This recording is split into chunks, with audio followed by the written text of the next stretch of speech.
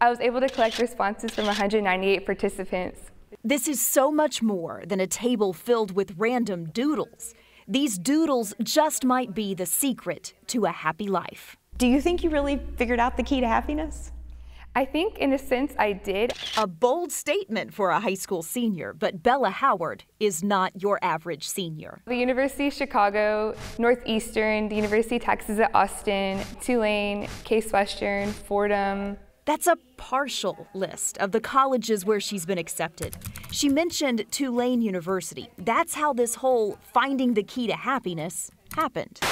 With an empty box acting as my conduit, I designed a social experiment to identify what causes happiness in society today. For a scholarship application, Bella produced a 5-minute video on her month-long experiment.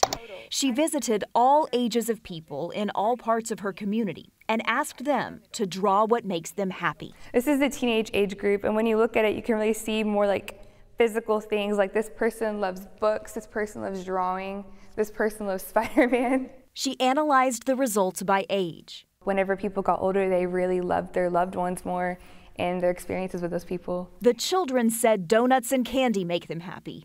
The adults said family. As you mature, your sources of happiness really change to something more meaningful in a sense. Her experiment landed her a Dean's Honors Scholarship from Tulane University, which means 4 years of free tuition and fees. A private university, out of state, full ride, especially in the area that she wants to go into, is pretty exciting. I'm proud for her, I really am.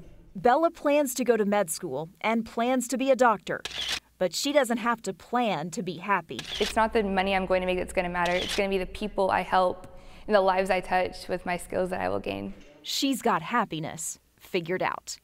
In Grand Prairie, I'm Teresa Woodard. You know what would make me happy? A weekend without rain, Pete.